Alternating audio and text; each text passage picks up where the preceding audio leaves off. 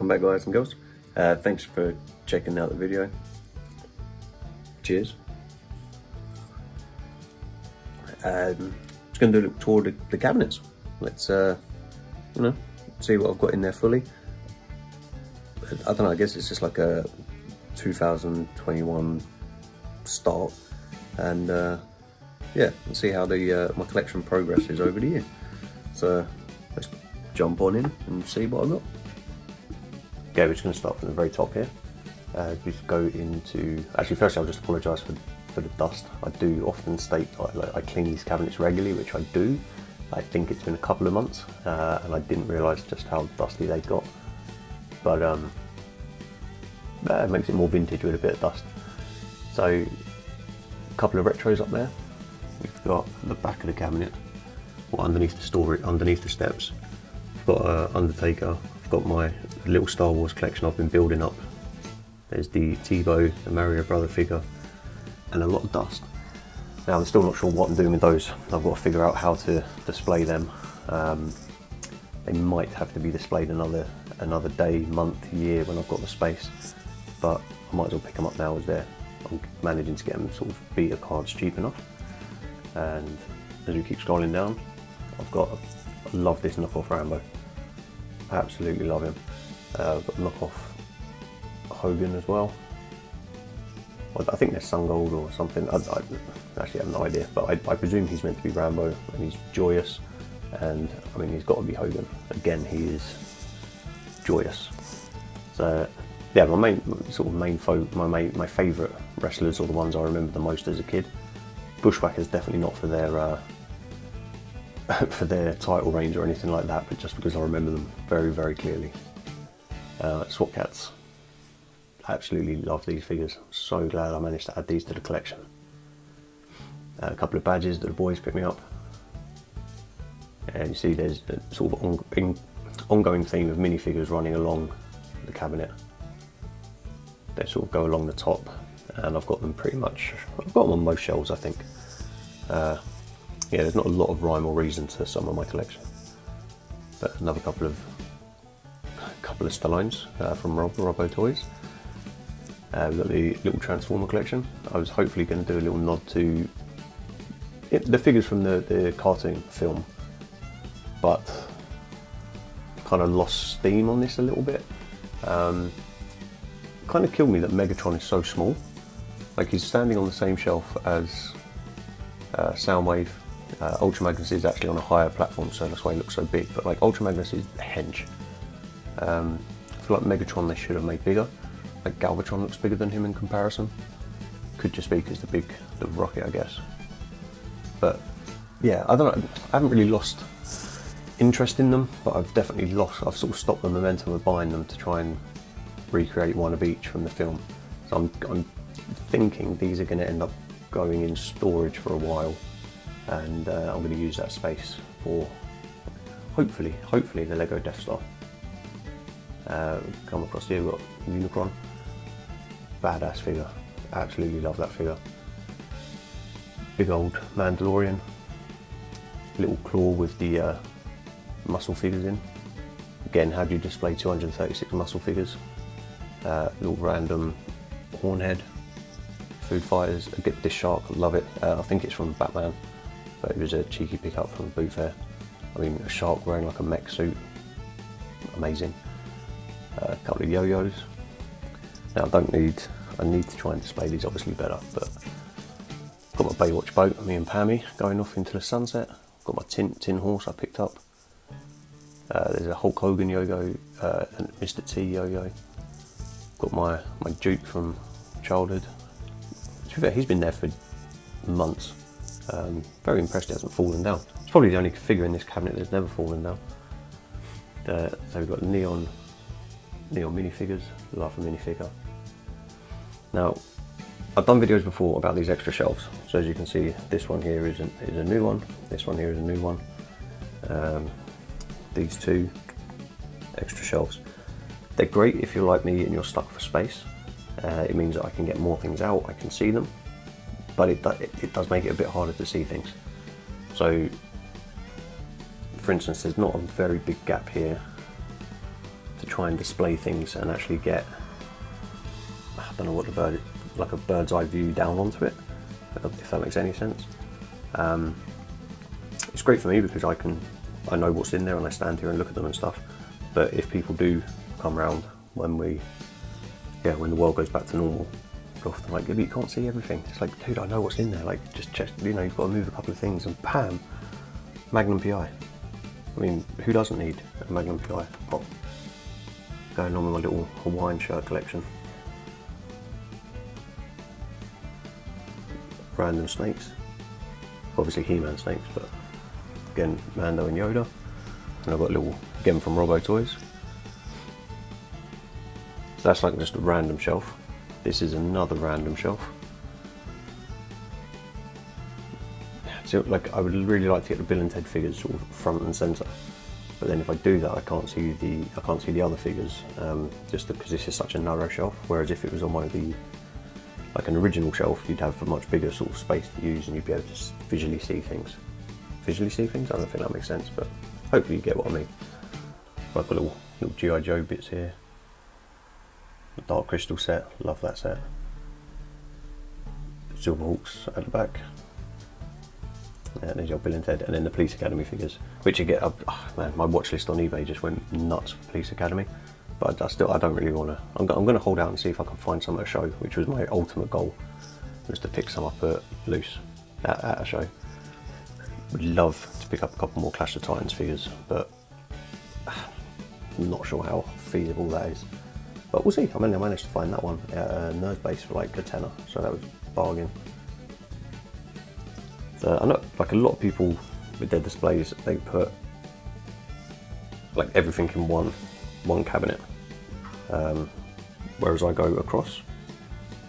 So the Star Wars stuff was along the top, but then I put in the extra shelves. So all the vintage Star Wars,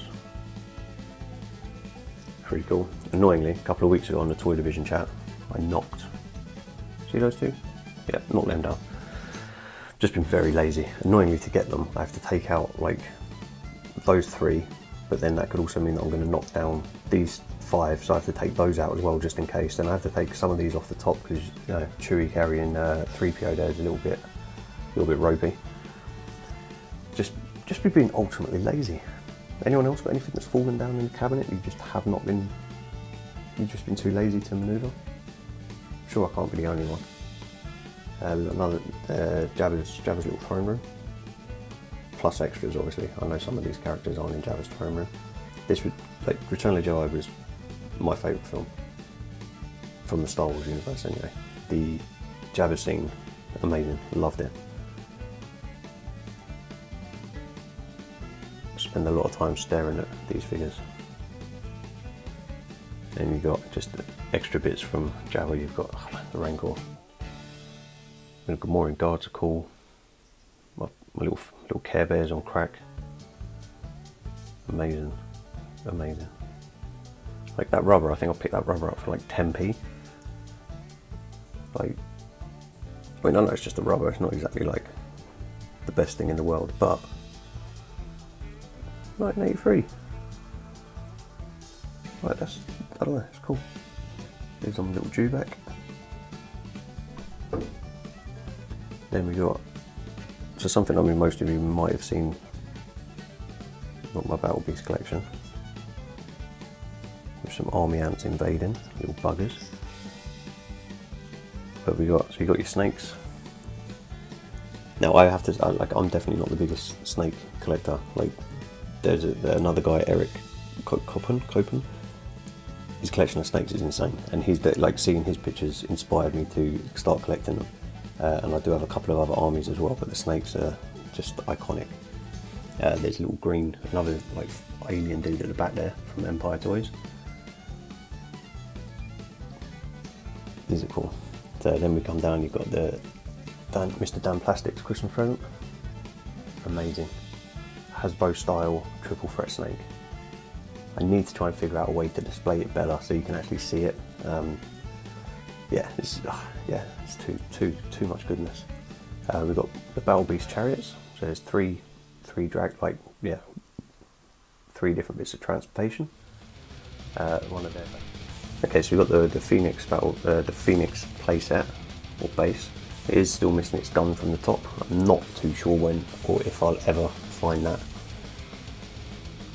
but the hunt is on. And then we've got the variants, so these are all different little, they've got different paint sculpts, or they've got slightly different markings and slightly different moulds.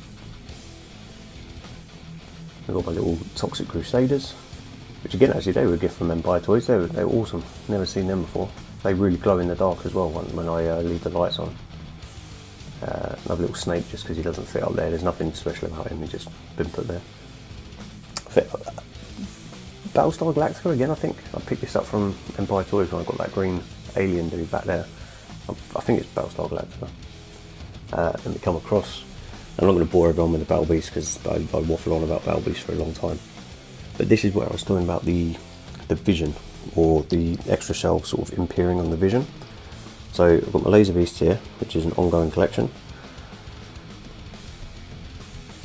Yeah, these guys break my heart, but I love them. But so if you step back, especially now I've got so many bits on that shelf, you can't really see what's under there unless you sort of move along. Oh man, I can't think of the words to express what I'm saying. But yeah, the shells definitely impede the vision. Impede? Oh. But anyway, yeah, Battle Beast. Hopefully you guys understand what I'm trying to say. I don't even know what I'm trying to say now. Let's just shut up and look at the toys. Battle Beast, look at the colours pop. They're just so cool. So cool. And then this is another little army. This is the hippos. I didn't realise how hard it would be to get hippos in the UK. Most of these have been sourced from the States or Europe. Little army ants. And then, so the orange and green ones are your actual army ants from, I believe it's Hasbro. And the metallic ones were bootlegs or knockoffs called like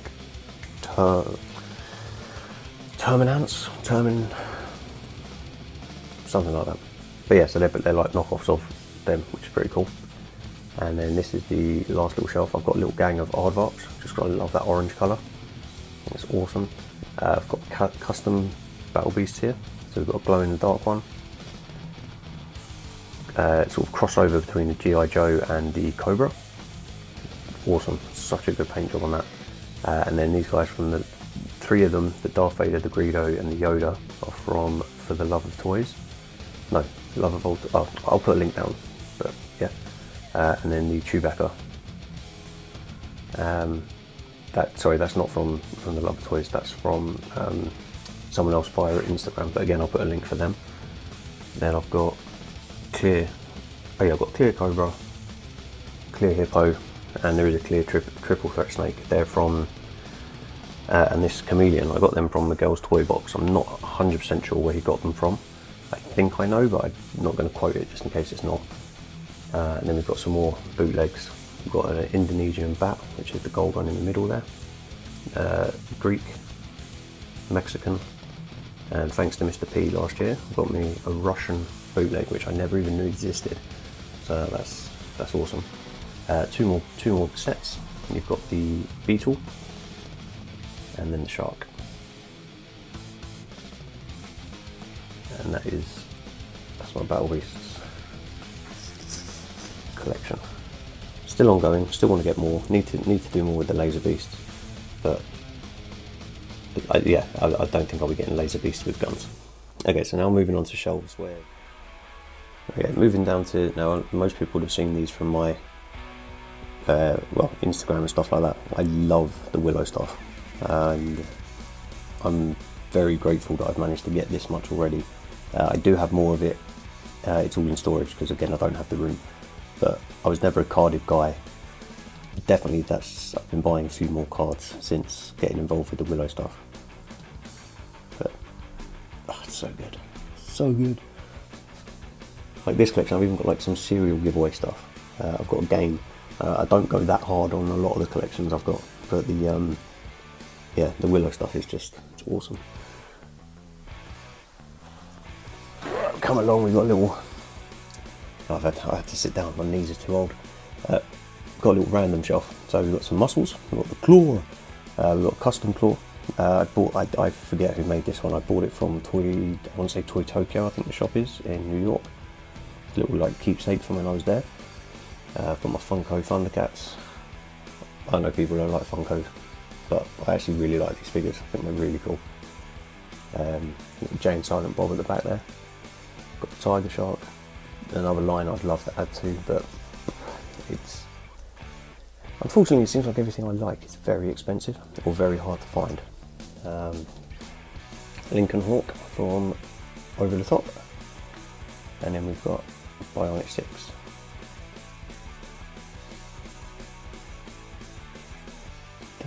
And then again, as I mentioned, the little minifigures sort of go throughout the whole sort of cabinet. I've got an extra shelf to make space for them, but I'm just not sure where I want to sacrifice that room.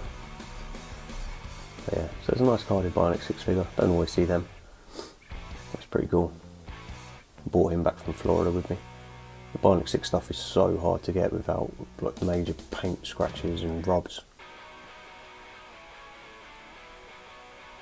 We'll go to Thundercats, yeah, just sort of links up with the Funko Thundercats. Got a little random Thundercat and He-Man shelf. I was definitely a Thundercats kid, wasn't a He-Man kid, but some of the He-Man stuff, it's iconic, you've got to have a He-Man and Skeletor. Chuck Norris. My little lone Supernatural. And yeah. Some Thundercats. Slowly adding to the Thundercat line. That's a line I do enjoy finding at the shows or in the wild. There is plenty of it on eBay, but yeah, I like actually physically finding it and getting it. Now another hodgepodge or random. We've got the Turtles, sort of basic Turtles. 4 Turtles, Shredder, Krang, Rocksteady, Bebop, Casey Jones. Again, I need an April O'Neil, but she's something I want to try and pick up at a fair when they restart. Quickly Rambo. Such a toy. Rambo, the Colonel, the A-Team, and then another random one, Silverhawks. Nice carded example of that. And you can't really see him, but Mr. Hulk Hogan. Amazing deal I got on that from Mr. Brad. But yeah, so the 18 figures. That's a set I didn't believe it was real, didn't even know anything about it. I've mentioned it before, but Rob from Robbo Toys helped me get the European variants of the 18. Most impressive. Love that set. And then nearly at the end, so we've got Bucky O'Hare. Most people, I started Bucky O'Hare stuff in lockdown 1, I think it was. It passed the time. Great line for variants, kept me busy. Managed to do it without. Actually, I say I'm lying. I haven't completed it. If I want another variant, I need the baboon with a silver gun. But I'm just not that fussed. He's not my favourite character. Whereas every other one I've got the variants, and I believe Blinky had an orange gun, so he had the blue, the silver, and I believe he had an orange one, which I haven't managed to come across yet. But if I do, I'd add the Blinky, but I'm not that fussed on the Bruiser at the back. Do like the Toads. Got myself a little Toad army. If I get myself up off the floor, see from the side there, a few Toads. They're cool. They're really nice to army build. The colours really pop. Really good. And then we've got Centurions. Again, this is another line, because they're so big. I'd like to give them more space, but I just don't have the room at the moment. So I've got the main ones there. You've got Ace, oh my god, Ace, Max and Jake, Doc Terror, Doc Hacker. You've got one of the baddie drones at the back there. And you've got another Max, another Ace. More little minifigures from Mr. Robbo Toys. And then we've got another couple of Centurions. But they're just, I've got 3 more sets, like big weapon systems I just don't have the space for them. I'd love to get them out, but don't have the space. And then probably the most random section, I guess, you've got your Rocky figures next to Mario, you've got the Joker, some Rock Lords, little Playmobil, I think he was, little X-Ray man, and then again minifigures running along the front. And the bootleg Battle Beast sword at the back. Commander Battle Sword, amazing. And obviously there's a pile of stuff here that one day I need to figure out where it goes. A little Manta-Force bag.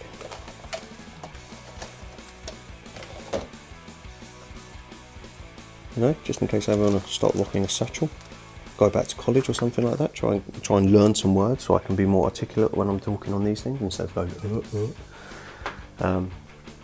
See, but yeah, so that's it. January 2021. That's how the cabinets stand. Might do another little follow-up video towards the end, or even the beginning of 2022, just to see what's changed, what's different. Wonder where my mind will go this year in terms of what to get. I think I'm definitely going hard on the yo-yos. Really enjoying picking up some weird yo-yos. There's a hell of a lot of them out there. Yeah, as I say, not the biggest collection you're ever going to see. To a degree, sometimes I think, am I even a collector? I just like stuff. No, I think it passes as a collection. Collection of tat, as Dan would say. But yeah, who knows? Maybe this year I'll be able to squeeze in another cabinet somewhere. Yeah, thanks for watching. Yeah, so that was a little insight into my my mind and my sort of collection preferences. Now, I know it's not the biggest collection in the world, so if you've watched the video, thank you very much. If you've liked the video, if you subscribe, thank you very, very much. A little drink for you. If you, I don't know, let me know what you collect. If there's anything in there that sort of sparked any, I don't know, nostalgia feels, or there's something that you looked at and you're like, oh, I remember that. Let me know, and let me know what you guys are collecting for 2021. And yeah, until next time, thank you very much.